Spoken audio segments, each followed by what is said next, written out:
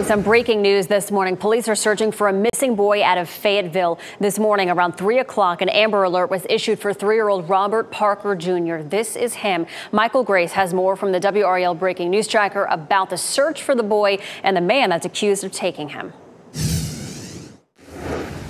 Yeah, well, police say that Robert Parker Sr. is the one who took his son, Robert Parker Jr., from the 2200 block of Ireland Drive in Fayetteville on June 14th. But let's get back to that picture of Robert Parker Jr. He's 3 years old, has blonde hair, blue eyes. His dad is 46 years old, 5'7", 160 pounds with hazel eyes. Police believe that Robert Parker Sr. is driving a 2006 blue Chevy Trailblazer. It's got tinted windows and some damage to the front end. Now, detectives with the Fayetteville Police have an arrest warrant for Robert Parker Sr. for kidnapping.